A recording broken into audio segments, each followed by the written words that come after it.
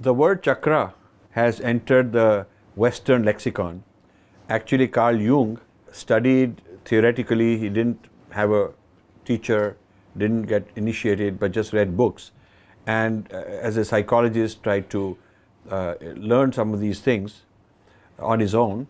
And so he popularized these terms, but it's unclear to which ones he got right, which ones he got wrong. In the end, he made a U-turn away from the tradition, but he left a lexicon of terms like Kundalini, like chakras, and so on. So the term is not very well understood in the English-speaking world, the Western world, and Westernized Indians, and it's considered sort of disconnected. Even those who sort of practice it as a technique, they do some chakra meditation, do not understand that you cannot just separate it from the rest of the Dharmic framework and just practice this separately, and some even try to connect it into Christianity. So can you tell us what chakras are, and so we understand them correctly? Yeah, this is also a very interesting question you have raised.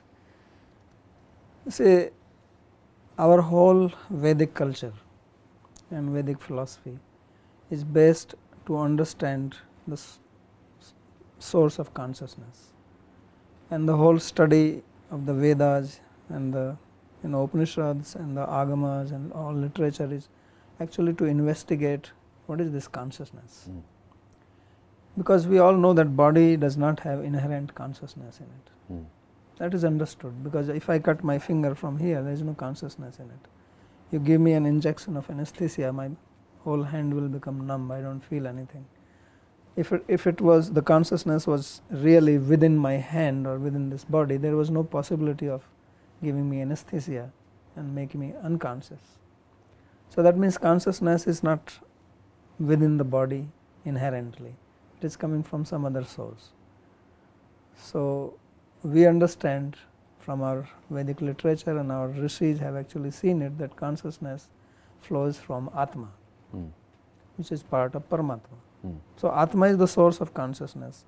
But now when you study Atma and when you study the Prakriti and Purusha, the Sankhya philosophy again, which is very important part of our knowledge systems.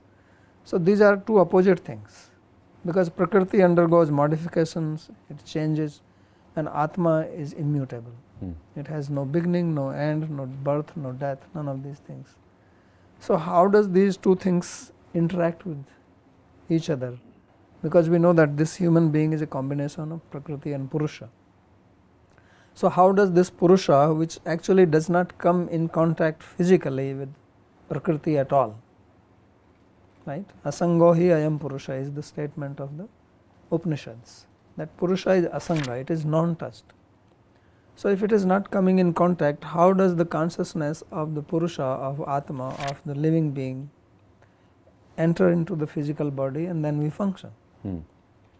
So like I always give the example of car. We have a car, so you have engine, you have fuel injection system, you have brakes, accelerator, tires and everything, right? But it does not work if there is no battery.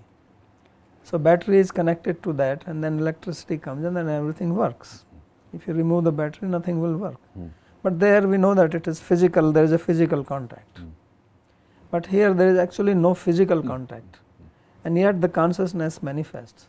Something like if you have a magnet and you put under this table, and on top if there are some iron fillings, you move the magnet, the iron fillings will move. So because magnet has a field, and that field influences the iron around it. So similarly you can say that Atma has a field of consciousness, and that consciousness then influences the matter. So our body is made of 24 tattvas according to Sankhya, right? So 24, if you say 2 plus 4 is 6.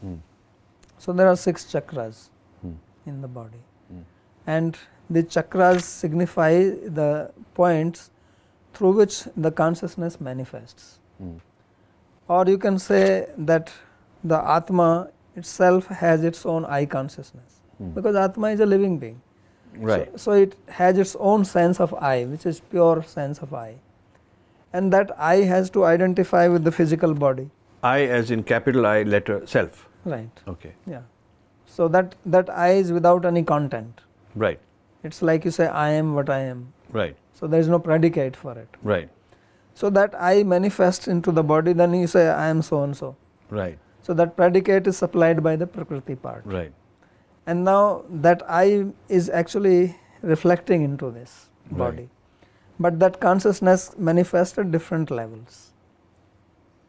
So those 6 are the levels. Actually total levels are 14. But in our human body, there are 6 prime levels, beginning from the Mooladhara chakra. Then there are below, 7 chakras below, and then 7 above. 7th is the Sahasrara chakra. So this consciousness, actually these are like the centers through which the consciousness is plugged into. So when it is plugged into the Mooladhara chakra, then consciousness manifests in one way. Then you are very interested in food. When it is plugged into the Swadhisthana chakra, then you are very much interested into sex. Then you come above, then some transformation happens. So depending on where your consciousness is plugged into, then that's how your consciousness manifests in your actions in the material world. So the whole idea of saying that you have to raise your Kundalini, which is a representation of Ahankara, means you have to take your I consciousness from Mooladhara up to the Sahasrara. So which means that you are elevating yourself in consciousness. That is the evolution. In our terminology, the evolution of awareness or consciousness. So since the different levels or chakras represent different states or different kinds of consciousness, we can evolve from one to the next. Right. So is a person going to be permanently evolved, or is it that he could go to level this, then level that, then level this throughout a day, move back and forth? Primarily you are at, this consciousness is actually plugged into all of them. Okay. In a human body. But maybe not the same level, same amount. But not same. So some are poetic people, naturally they are born poets, they are interested in fine art. So they are already into their Anahat chakra. Right. So into their heart chakra. So we can say, so these particular physical locations, do they correspond with biological glands, or are they just locations and you can't just sort of make a physical thing out of it? Well, originally they are not in the physical body. Okay, so you cannot. They are in the Sukshma Sarira. So I can't transplant a chakra. No. I can't do chakra transplant. No, there is no such thing. Okay. So they are actually. That's good to remember. So otherwise, somebody could start some chakra farm and sell you a chakra or something. Like they're selling some organs, Yeah, they can do that, but that's not possible. So the whole idea is that our Prakriti manifests from subtle to gross. So we have this Sukshma Sarira. So these are points in the Sukshma Sarira, in the subtle body. And then the corresponding things have to be in the gross body also. Because this gross body is a manifestation from subtle to the gross. So like ultimately this gross body is a solidification of my past karma. Yes. Right? They are all interlinked. And what is a karma? Karma is an action which I have performed because of my will. Right. And then will is because of my awareness or my consciousness. Yes. So then it becomes manifest like that. Yes. So similarly, there is the subtle Sukshma Sarira, and then correspondingly, because Sukshma cannot act in the gross world, right. So then you need a gross physical body. Right. So there is a correspondence, but you cannot, just like brain is not the manas, although we call it as mind, but it is an organ for that. Right. Because manas is very subtle, it is part of the subtle body or Sukshma Sarira. Right. But for it to act in the gross material world, it needs an organ. So brain is an organ for that. Right. Because whenever you have to deal with material world which is made of these Panch Mahabhutas, then you all need instruments to deal with those Panch Mahabhutas which have to be at that level. So can we say chakra is not a physical body thing, but it is located in order to use some instrument? Right. The body as an instrument. So originally chakras are in the Sukshma Sarira. Right. And then they have corresponding points in the gross physical body. Similarly, like you have your sense of seeing, and then you have your eyes which are the organ of seeing. Right. Right. So our sense of seeing is only one. Right. But we have two eyes. Right. right? Right. So that sense of seeing is working through these eyes. Right. But if I block my eyes, I cannot remove the sense of seeing. Correct. Sense of seeing is beyond that. Yeah. That is why people who are biologically blind can dream, can have ideas, can we think. also dream at night with closed eyes. Yeah. They can visualize Right. quite well, actually, some Yes. of them. So the common translation, whether it's a Deepak Chopra or a Wikipedia or any of those, it seems to talk about energy centers. Yeah. So what do you think of that? Well, it's not a real, I mean, it's not a proper translation, obviously, because these are not just energy centers. As I said, that ultimately they are related with consciousness, and energy is something which you call like, you know, some ability to work. And very material and physical. Yeah, but these chakras are something beyond that. There are a lot of things which are related with our whole Sanskrit Varnamala is related with the chakras. In what way? In what way? Because the chakras have petals. Right. Okay, and every petal represents one letter. Okay. And every letter has got certain potency in it. Right. So then there are mantras related with that, and then mantras are related with uplifting your consciousness. So the mantra, you can have a mantra for a particular chakra, Right. because those lotuses represent symbols, so Right. they represent alphabets or represent parts of the Sanskrit sound system. And then there is a divinity related with that. Right. Like Muladhara chakra is there, so there is a divinity of Ganesha related with that. Right. So then every chakra has got divinity, divine person related So with it. to meditate on a chakra involves the mantra, involves the deity. Right. And the mantra and the form and visualization of that. Yes. So this is how your awareness gets lifted up. So the chakra is a consciousness center rather than energy center. Right. That will be more appropriate. Little bit closer. Right.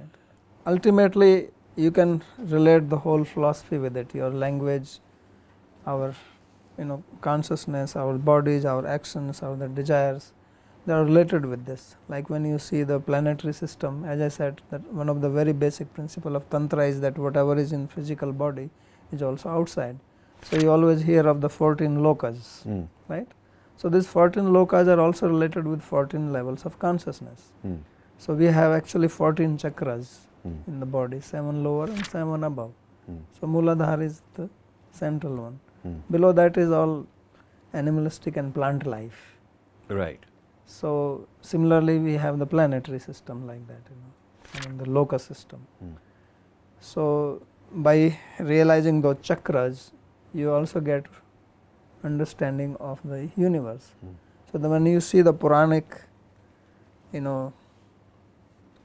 description of the universe, and there's a lot of talk about that these days. Like if you read Bhagavatam 5th canto, Pancham Skandha, there's a big description of the various lokas there, and then they say, well, it does not match what we see outside, because outside what you are seeing is only the adhibhuta, the gross physical thing. Right. But the Purana is talking about that vision which you will get when you have this understanding of these chakras. So then this will be revealed to you.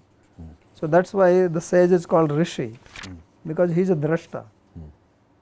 He is seeing the mantra, and mantra is revealing everything else related to that. So can we say that the chakra is to the body what the lokas are in the macrocosm? Right. So chakras are the body's representation or mirroring of the lokas. Right. The lokas are in the cosmos and the chakras are inside.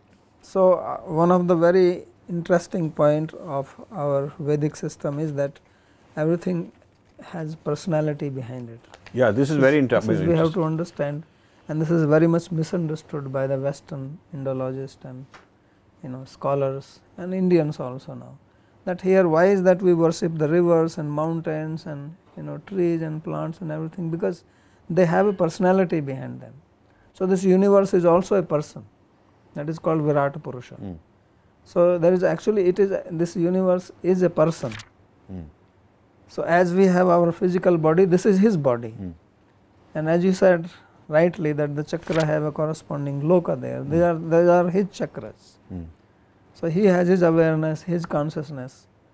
So by approaching this and by purifying this and visualizing this, we will understand that. And then we go beyond that and we come to the Mahapurusha, the Supreme Person. So Excellent. It is very, very well knit philosophy.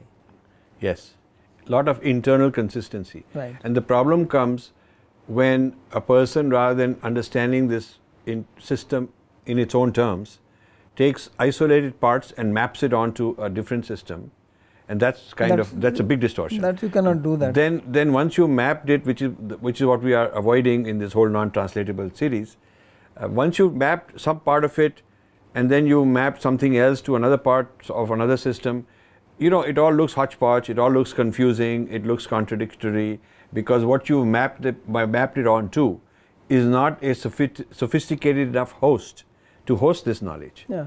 The other system that you're mapping it onto, like calling it energy center and all that, are not rich enough, profound enough to contain the whole meaning, and therefore it's a distortion. Yeah, because everything is interconnected and everything is very consistent. I mean, it may be a little digression, but I give you an example. When I was young, as a child, I had some problem with my left thigh. There was some kind of swelling and pain. So there was a lady in the village, she knew that to treat that, but the treatment was that she didn't treat my left leg at all. She was massaging my right leg, which was good for me because massaging left would be very painful. And by doing that, she cured this. So that means actually treating your right leg can have an influence on your left leg. Because of the interconnectedness. Because of interconnectedness. Wonderful. And it is amazing that people in village, they knew this. So how something is connected with something else that at first sight looks unrelated. Right. I mean, that's the profoundness of our system. So these chakras are also profoundly interrelated. Yeah, They're all interrelated. Good. So therefore, when we have a system like even this Ashtanga Yoga, it's not that you can just do asanas and pranayama and that's all. No, you have to have the yama and niyama. Right. Because it's all interrelated. Right. They are very well designed that if you do this, then you will have the influence and then you will take you to the samadhi level. Right. But if you take out only these asanas and now they are doing what we call bear yoga and nude yoga. Right. And cat yoga is coming now, right. And there is also doga, you are doing yoga with dog. So this is all distortion. So these are experiments being tried where there's not enough experience to tell what it leads to. So misrepresenting that do this, it will produce that result, which has never been tested. So it's kind of irresponsible also. Right. To make these distortions in the name of offering a genuine product is a distortion, because you really haven't been able to establish that. Yeah, and also their aim is actually to make money, as you said, consumerism. So this is all consumerism. Yeah. Right. Good.